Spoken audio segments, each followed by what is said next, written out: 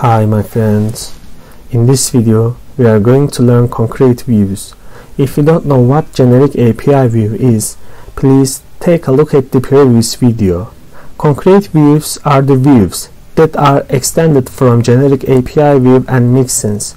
They allow us to write views with a few lines of code. We will understand better in a moment, but I want to highlight that generic API view and mixins should be well known to understand concrete views. If we learn concrete views without knowing generic API view and mixins, we cannot customize concrete views when we need. Now, back to the editor. In the previous lesson, we created a view using generic API view, and we used mixins to handle listing and creation. I will add a comment here. Let's say concrete views, and I will do some imports. Let's say from REST framework. Now I'm going to comment this class out. I will create a new class with the concrete view, and I will use the same name.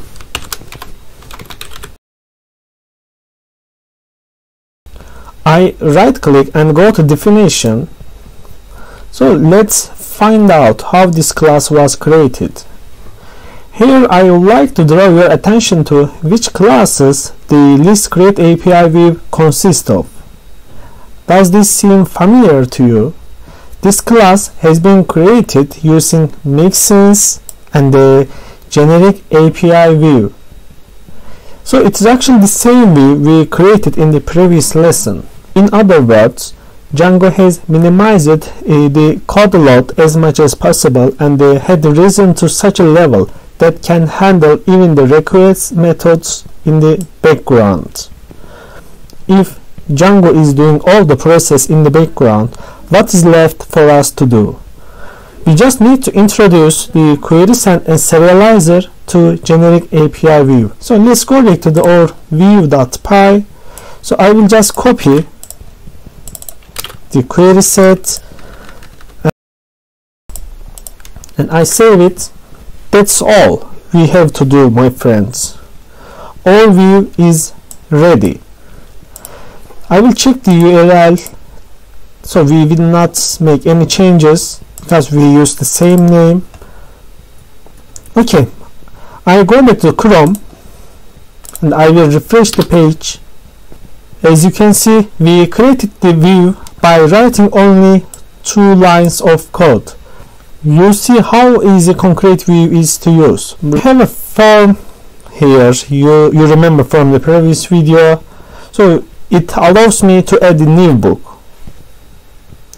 Now I want to get the details of any book here. In other words, the retrieve operation I mean. So now I have 2 books. One is Les Miserables and the second one is example book. I want to retrieve, update or delete the book whose ID is 2. So we need an endpoint like books/2. Let's start by creating the view for this. Let's go back to editor. I will write another view.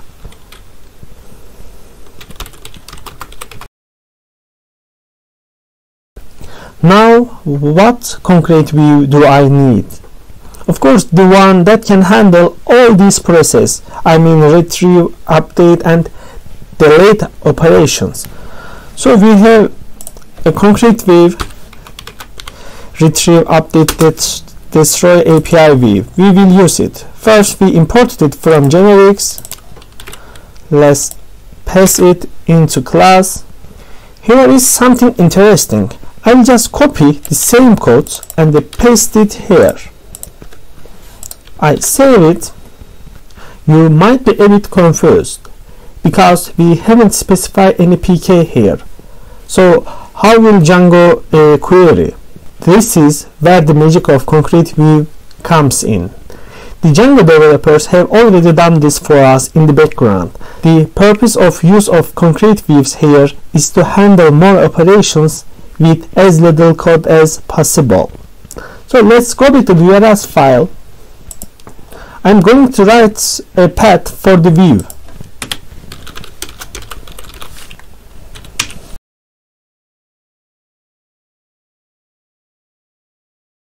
The path is ready. If an integer value comes next to books, this view will be triggered. So let's save and go back to Chrome. I refresh the page. I was able to access the details of the relevant book without any problems. There is one more thing I want to show before going on. Let's assume that we use Slack instead of PK. What are we going to do then? For example, we have such a path. Now let's go to the source code of this concrete view first. Go to definition. As you can see, this view is also extended from generic API view. If you remember from the previous video, we had some variables in generic API view. It's time to take a look at them. So let's go to definition of generic API view. Yes, here we have lookup field and the lookup URL keyword arguments variable.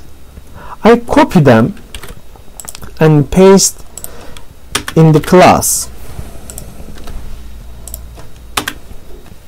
The lookup field here is used to determine which field to be queried on our model. Let's go back to the model. You know, there are some fields here.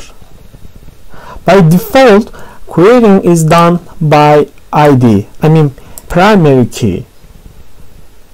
We don't create the ID field manually, but Django does that for us in the background and selects the ID field as a primary key. Let me show you. Let's go to migration folder, and it is initial file. As you can see, the Django creates ID field in the background and they select the ID field as the primary key. In short, PK.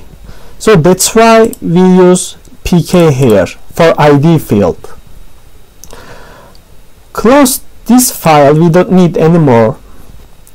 So let's go with the models file again, and then let's make the lookup field as description. So I copy the description, I will paste it here. Now let's talk about the lookup URL keyword argument variable. The name of this variable gives clue. This variable is used to specify the names we give to the URL. For example, if we wrote such a URL, then I need to specify it by this URL. So for example, we should write my name is Harun. I hope that was revealing. I go to source code of this concrete again. As you can see, these classes are extended from retrieve, update, and destroy model mixins, which means I can perform update, retrieve, and delete operations. If we go back to the Chrome anyway, we get an error because we didn't clean these variables. We don't need them. It was just an example. Okay, I save it and refresh the page. Here we see the delete button. If we scroll down, there is a form here that allows us to update. So let's see if the update works. So I will change something, example book 1.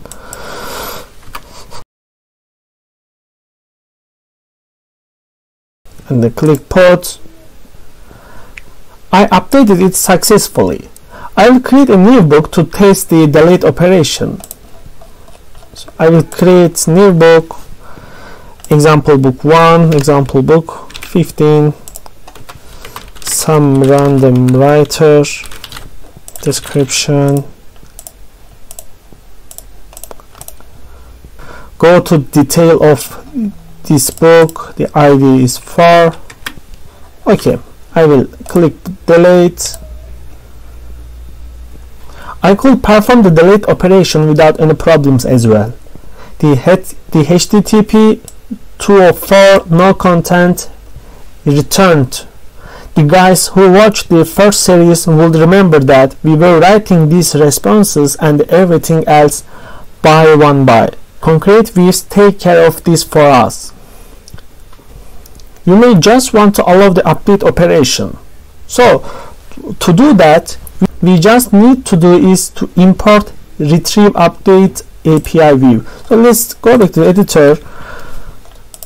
Now I will just import retrieve update API view. So if we give this class instead of this one and save it, return to Chrome,